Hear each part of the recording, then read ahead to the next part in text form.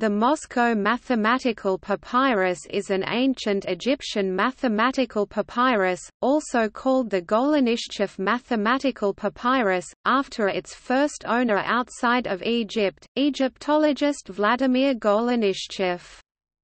Golenischev bought the papyrus in 1892 or 1893 in Thebes. It later entered the collection of the Pushkin State Museum of Fine Arts in Moscow, where it remains today. Based on the paleography and orthography of the hieratic text, the text was most likely written down in the 13th dynasty and based on older material probably dating to the 12th dynasty of Egypt, roughly 1850 BC. Approximately 5.5 meters (18 feet) long and varying between 3.8 and 7.6 centimeters (1.5 and 3 in) wide, its format was divided into 25 problems with solutions by the Soviet Orientalist Vasily Vasilievich Struve in 1930. It is a well-known mathematical papyrus along with the Rhind Mathematical Papyrus. The Moscow Mathematical Papyrus is older than the Rhind Mathematical Papyrus, while the latter is the larger of the two.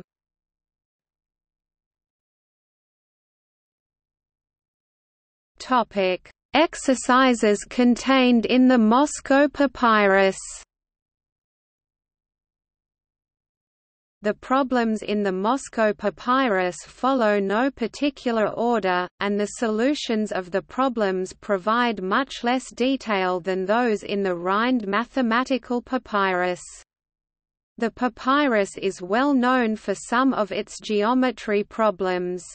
Problems 10 and 14 compute a surface area and the volume of a frustum respectively. The remaining problems are more common in nature. Topic: Ship's part problems. Problems 2 and 3 are ship's part problems. One of the problems calculates the length of a ship's rudder and the other computes the length of a ship's mast given that it is 1/3 plus 1/5 of the length of a cedar log originally 30 cubits long.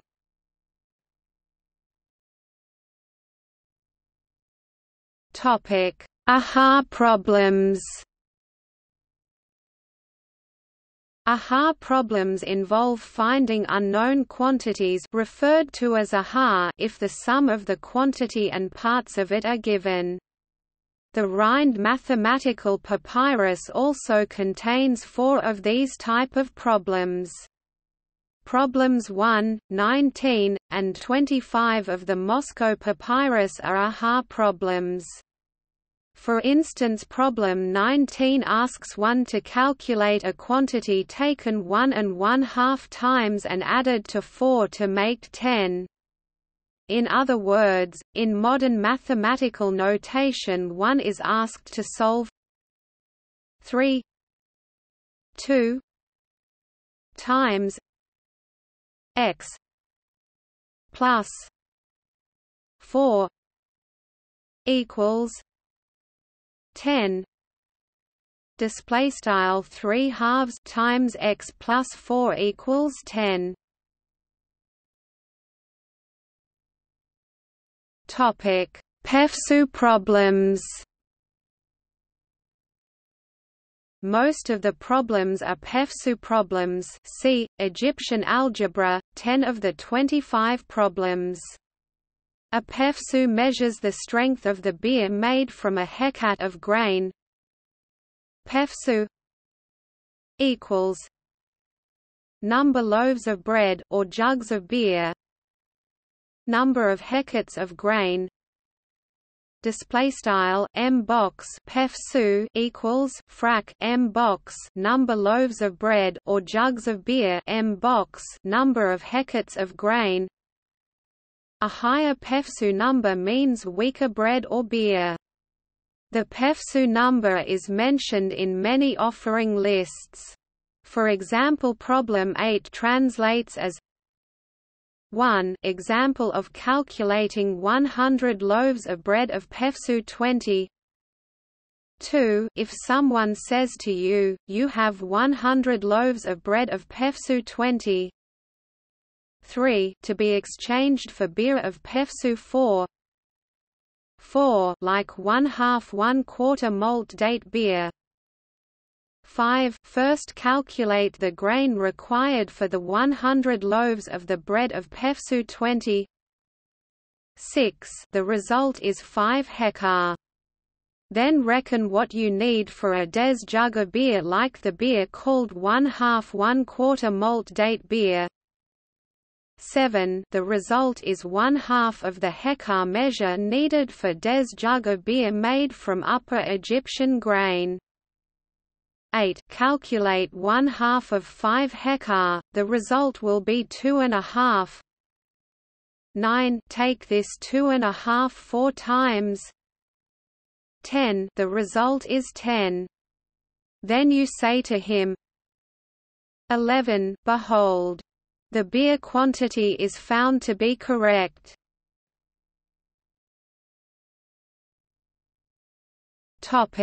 Baku problems. Problems 11 and 23 are Baku problems. These calculate the output of workers. Problem 11 asks if someone brings in 100 logs measuring 5 by 5, then how many logs measuring 4 by 4 does this correspond to? Problem 23 finds the output of a shoemaker given that he has to cut and decorate sandals.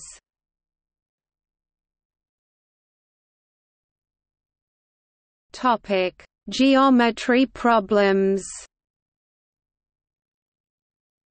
7 of the 25 problems are geometry problems and range from computing areas of triangles, to finding the surface area of a hemisphere problem 10, and finding the volume of a frustum, a truncated pyramid.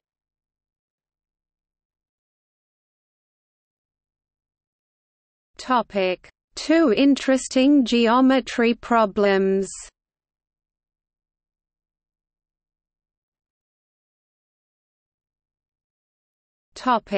Problem 10.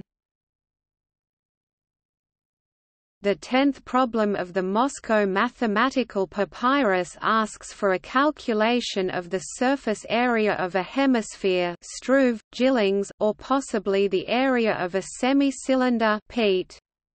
Below we assume that the problem refers to the area of a hemisphere. The text of problem 10 runs like this. Example of calculating a basket. You are given a basket with a mouth of 4.5. What is its surface? Take 1/9 of 9, since the basket is half an eggshell. You get 1. Calculate the remainder, which is 8. Calculate 1/9 of 8. You get 2/3 plus 1/6 plus 1/18. Find the remainder of this 8 after subtracting 2/3 plus 1/6 plus 1/18. You get 7 plus 1/9. Multiply 7 plus 1/9 by 4 plus 1/2. You get 32. Behold, this is its area. You have found it correctly.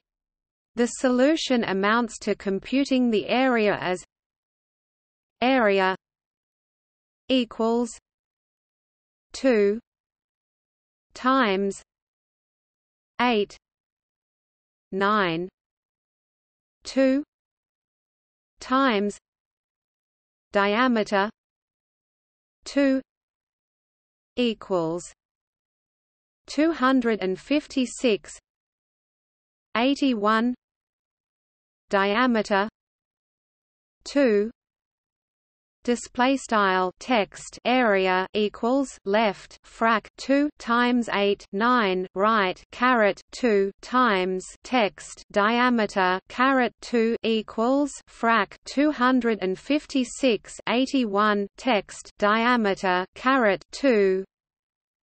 This means the scribe of the Moscow Papyrus used 256 81 approximately equals 3.16049 display style frac 256 81 approx 3.16049 to approximate pi.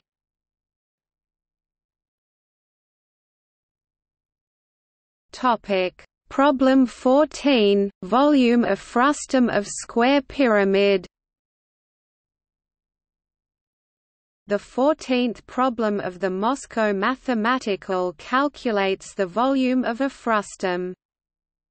Problem 14 states that a pyramid has been truncated in such a way that the top area is a square of length 2 units, the bottom a square of length 4 units, and the height 6 units, as shown.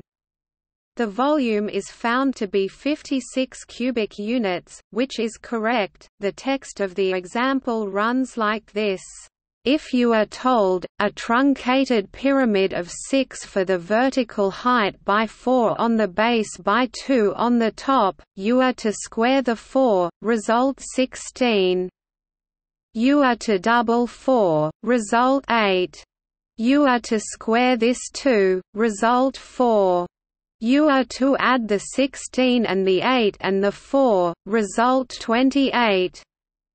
You are to take 1/3 of 6, result 2. You are to take 28 twice, result 56. See, it is of 56. You will find it right.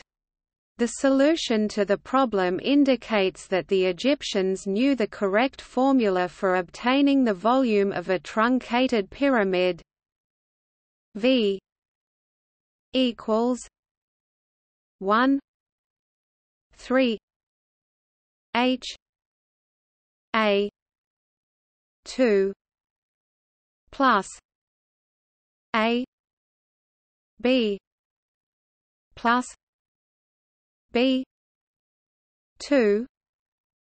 Display style V equals frac 1 3 H A caret 2 plus A B plus B caret 2, where A and B are the base and top side lengths of the truncated pyramid and H is the height. Researchers have speculated how the Egyptians might have arrived at the formula for the volume of a frustum, but the derivation of this formula is not given in the papyrus.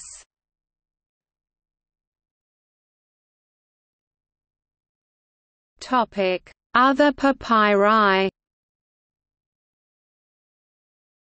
Other mathematical texts from ancient Egypt include Berlin Papyrus 6619, Egyptian mathematical leather roll, Lahun mathematical papyri, Rind mathematical papyrus, general papyri, Papyrus Harris I, Roland Papyrus. For the 2N tables see RMP 2N table.